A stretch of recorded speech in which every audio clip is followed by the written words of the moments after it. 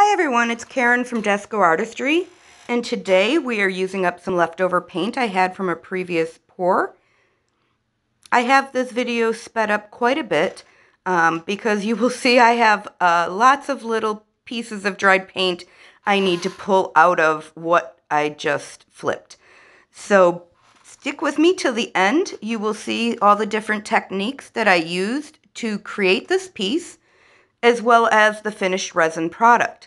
So I hope you enjoy this video. Let me know if you have any questions in the comments.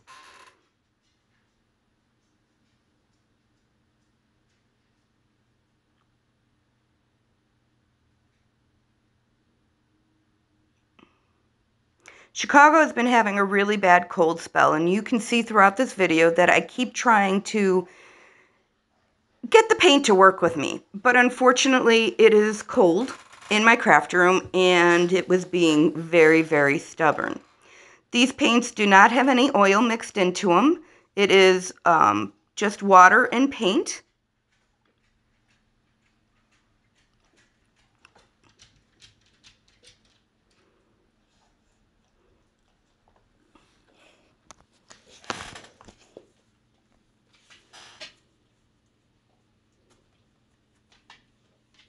Still picking out those dried pieces. So frustrating.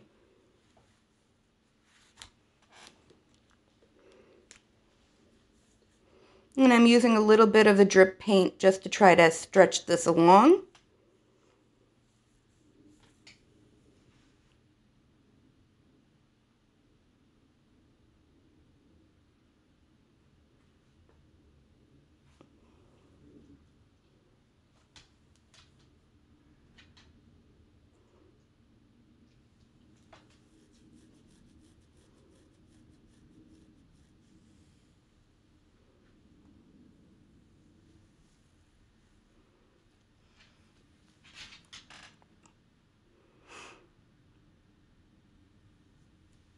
This piece ended up being such a surprise in the end, and I absolutely love how it turned out.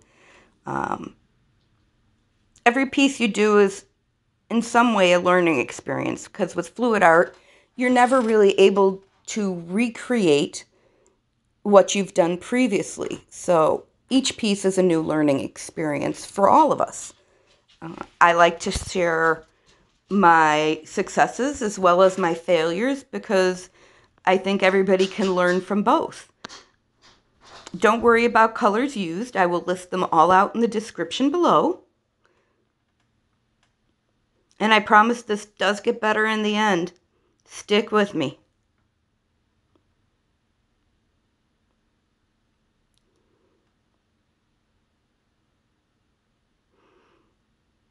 You can see how the paint's moving. It's just like molasses. And it's really not the consistency, as I've said.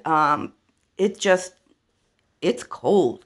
I think we might have had a wind chill of -14 the day I made this. So all those living in the northern tundra, I sympathize with you.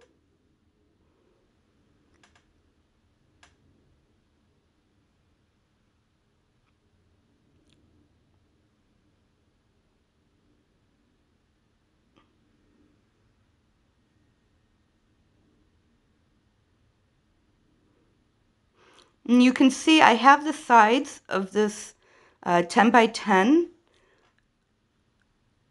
wooden panel taped off. So after my first resin, I will pull off the sides of the tape, and then I will do a quick flood on top of my finish just to get those wooden sides to shine up the rest of the way. Here I'm trying some swipes just to open up some of this paint and get some movement going.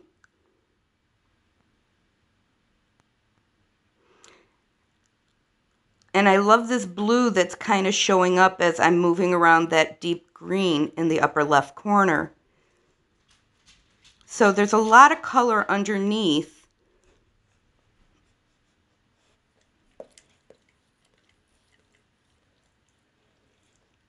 But you'll see nothing I'm doing is really bringing it up or aids the composition in any way.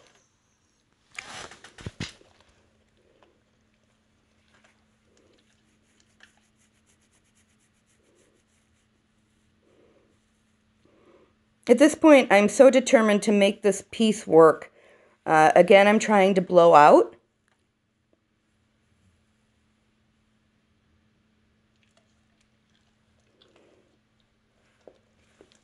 And you can see as I'm opening up small spots in this large white area, all the colors that are underneath it.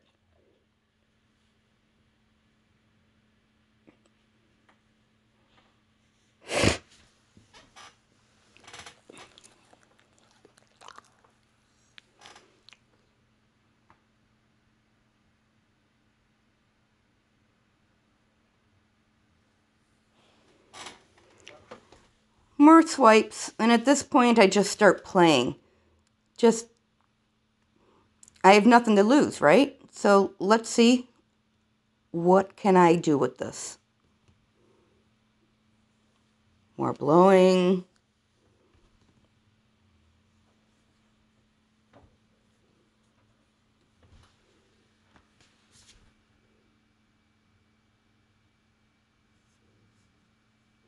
More swiping.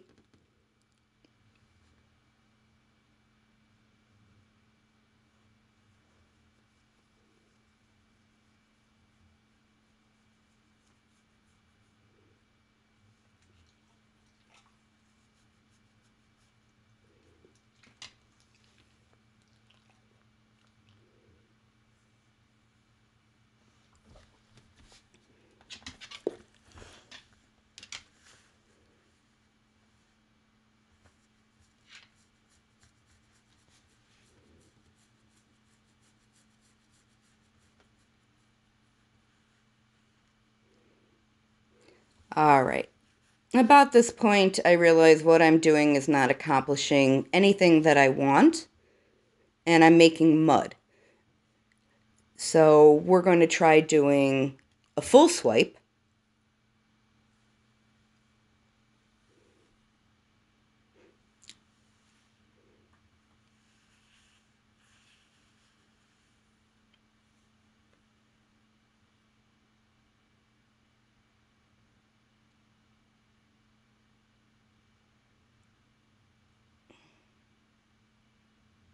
All right.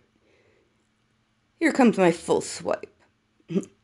The first anyway. I'm just using a bit of a mailer.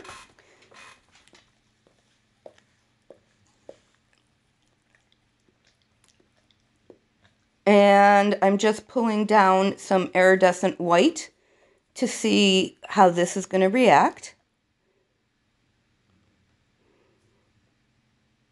And then I decide to lay down just a little bit more color so that I get a little more reaction. So I'm adding some green and some gold, just sporadically, no set pattern.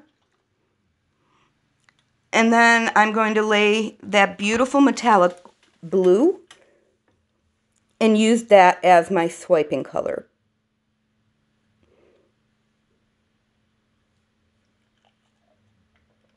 I'm just spreading that out. And now I'm using a wet paper towel, which is my favorite tool to use to swipe. Just remember when swiping to go slow so that everything stays connected and you're actually moving the paint how you want to. I'm going to torch, and you can see right away some of those cells start popping up.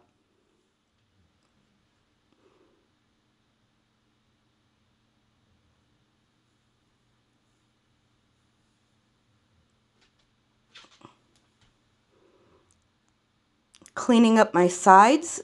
I don't want my artwork to get pulled over the sides, so I'm making sure there are no drips around the edges.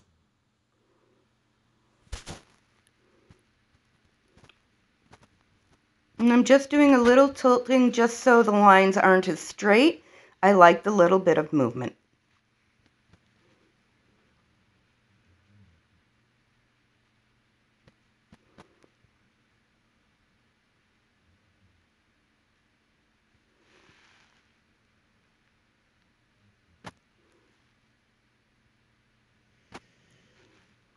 quick touch up to some of the edges, a last tilt, and look at what we've got.